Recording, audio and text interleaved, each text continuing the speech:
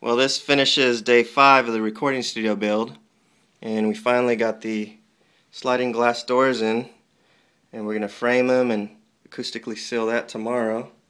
And now we're putting up the resilient channels track here to float the drywall, and this is made to absorb vibrations into the drywall, so the drywall connects and screws in directly to these channels instead of the studs, so it doesn't transmit vibrations into the other side of the wall. And these give a little bit and have a little air pocket there, and so when sound and bass hits the drywall, it goes from the drywall into these resilient channels, vibrates but never hits the studs and doesn't transmit to the other side into the vocal booth or the other side of the wall. And so that's how you contain and soundproof walls.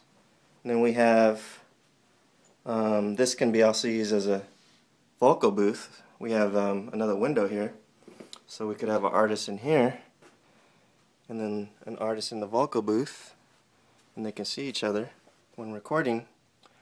And then in the live room, which is just a complete mess, as you can see here, we have to put up resilient channels, and we cut those to size, so that'll go up tomorrow. We have the double pane vocal booth door, that'll go in tomorrow. We have to shim those up. So everything is starting to take shape, and you can really see everything coming together. I also got the laminated windows for the vocal booth, and there'll be a double window, and I'll go in here, and we'll have the control room side window slanted at an angle here. We'll seal that up, and I think a couple more days we'll have it, and then get painting and get all this gear back in here so I can get going.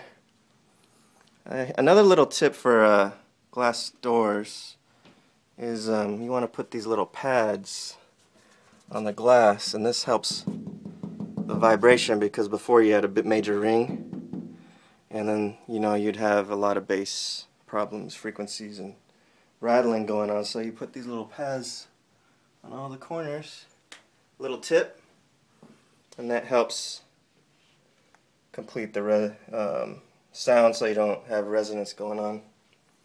So on day 6, I'll show you how far we get, and hopefully we can get the sheetrock up.